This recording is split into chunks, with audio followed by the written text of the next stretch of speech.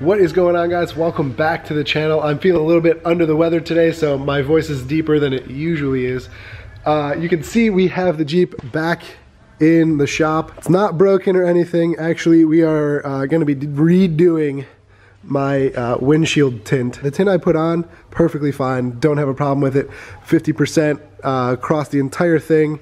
And then we have 5% sunbar across the top. Some of you are probably gonna ask, why are you gonna redo it? And it really comes down to personal preference. We actually used a new film called dub film that we were testing out. So since we had so much extra of it, we decided to test it out on the Jeep and see how well it worked. So the dub IR is like a ceramic film, so it keeps a lot of heat out from the sun. I noticed it in the summer, the day after that I put it on, the amount of heat that it kept out of my Wrangler was so impressive. Like, you know how at the end of the day, you kind of, go into your car and you're just like not looking forward to getting in it, and it just like hits you in the face. Like when you open an oven and you have to roll all the windows down and cool it down, crank the AC. Ceramic film helps reject some of that heat coming from the sun, and it does a very, very good job with it. So why am I replacing it? Since I do window tint as part of my job and pretty much do it daily, I did notice a few things with this film that I didn't like. Because it's right in front of me all day when I'm driving, I did notice that there is a blue tinge to it, and especially if you catch it at the right light, it does have kind of like a, I would almost say like a fog to it. That is kind of bluish. It kind of bothers me, and I know it's just a small thing that bothers me, and it's just that blue tinge to it. But also on the side doors, if you catch it at the right light, when you open it up, it also does have kind of like a brown haze to it, especially because this is so dark. This is 5%, but in a sunny day and you open this up, if you catch it, at the right light, this is like all the way brown. You can't even see through it, honestly. If you ever put on like Rain-X on your car, it's almost like that, but like a brown version of that.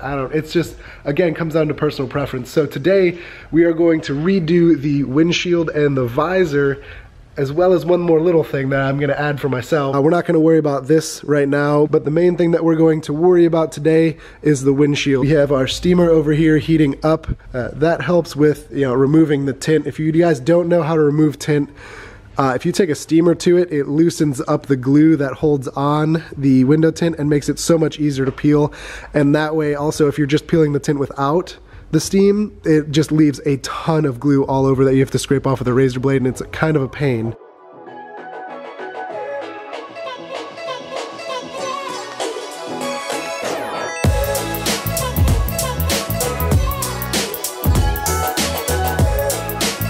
My Jeep.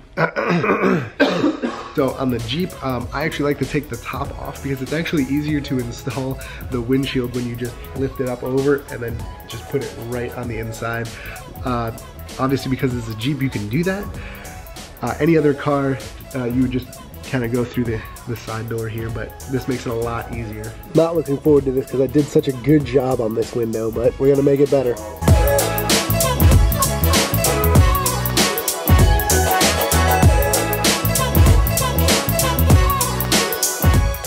So if you do it right and you keep steaming it, you can see how easily this peels off and doesn't leave any glue.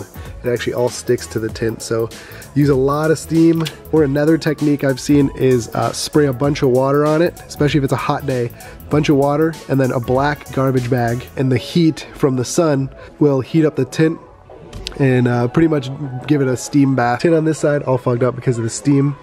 This is half the windshield, and then there is the clear windshield with no tint. So you can see, well, a little bit of a difference with the 50%. I don't know if the camera's picking that up, but this is just a little bit more blue, and it just bothers me. And you can see this is crystal clear, obviously because it's the factory window. And after I put the LLUMAR on, you guys will see how clear this LLUMAR actually is as well.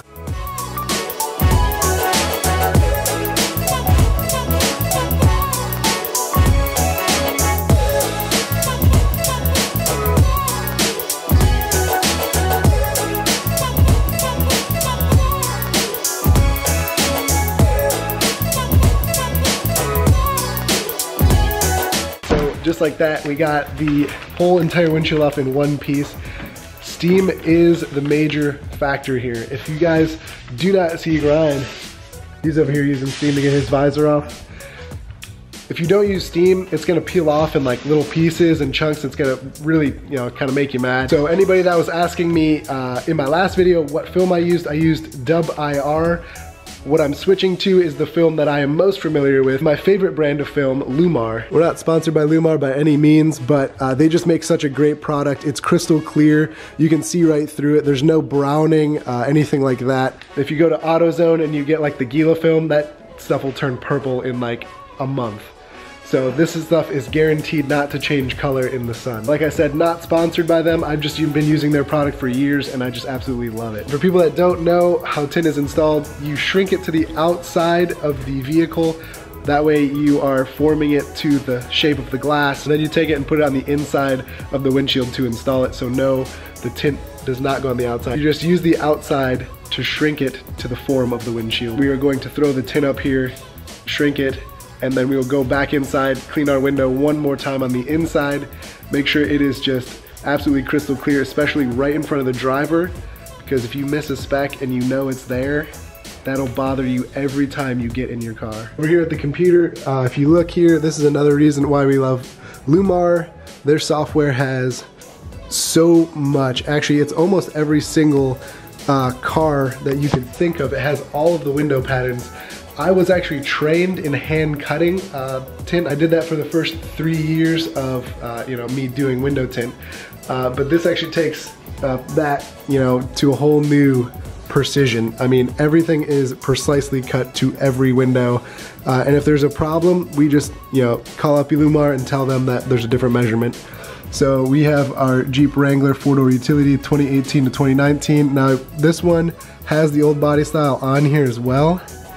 So these are all the JK windows and these are the new body style. So this is everything JL, and pretty impressed. They have a sunbar here, which they didn't have last time. I actually hand cut my own sunbar because there wasn't a pattern for that.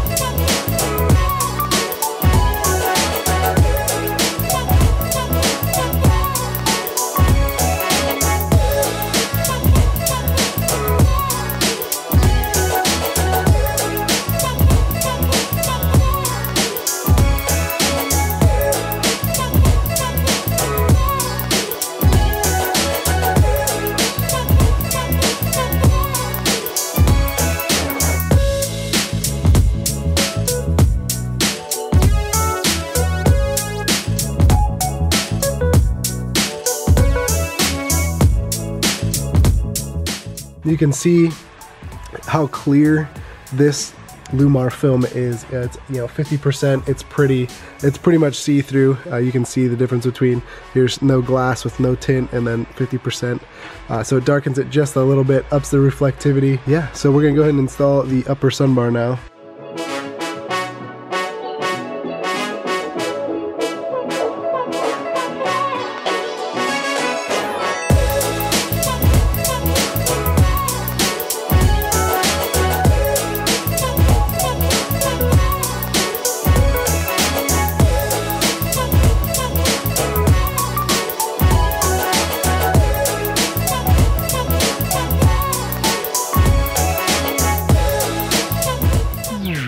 And we're back. Next day here. It was a little dark outside to even show you guys the tint and how dark it was. But we have it finished. It's been setting up for pretty much 24 hours now. I went with the same setup I had before. So I have 50% across the entire windshield.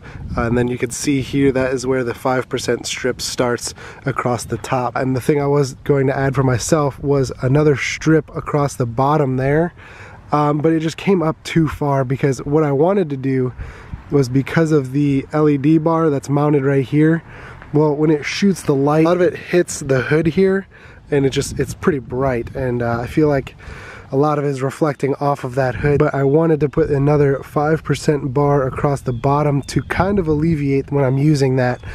But also I think it kind of gives it a cool look. The only thing is, from the inside, it really only gave me like, it felt like, you know, 3 inches to see out of. But that might be something I do a little bit later. Now, like I said before, this window tint is personal preference. We're using the Dub IR film. It was good film, kept out the heat a lot. This, you know, having ceramic film does make a huge difference, and I'm sure if you live in a hotter climate like Texas or Florida, you will notice the difference on how much heat it actually keeps out of your vehicle. I made the switch to LLUMAR because I just think that it's a little bit clearer visually for me. Again, I've been using their products for, you know, over 5 years now. Now, the benefits to having ceramic film as opposed to regular window tint: it blocks IR, it blocks UV, which are both harmful for your skin. But one of the biggest and main reasons people buy ceramic film is because of the heat rejection. Again, I've tested this out when I had the Dub on there. Literally the next day, it was the same temperature outside. I went out to my Jeep after, you know, working all day, opened the door, and I didn't get hit with a heat wave like an oven. It actually was very noticeably cooler inside my Jeep than it was the day before. So this is my view from inside the cab here. So we have 50% across the windshield, which is pretty much clear. I didn't want to go too dark because it'd pretty much be hard to see out of during the night. I do have a 5% bar on top. And then here's the comparison between the 5 and 50. And also you can see I didn't actually redo my front 2 windows just yet. My sunbar is the LLUMAR film, and on the front window is the Dub IR. So you can see it's pretty clear. It has a little bit of a bluish tint, but it's mostly just dark charcoal colored. And on the Dub IR, this camera seems to be picking it up pretty well. The Dub IR is pretty brown compared to the LLUMAR. So again, that's just one reason why I like the LLUMAR film compared to the Dub, is because I like the clear vision that I have through here. But yeah, as I was saying before, with the light bar, when I turn the light bar on, it lights up pretty much all of this, you know, the hood here, because, you know, the light bar is mounted pretty far back and pretty low. So to alleviate that, from my perspective, I would have to have a sunbar that comes up pretty much to like right here, so you can see, I mean, it only leaves about, you know, 6 inches or so of 50% on the windshield.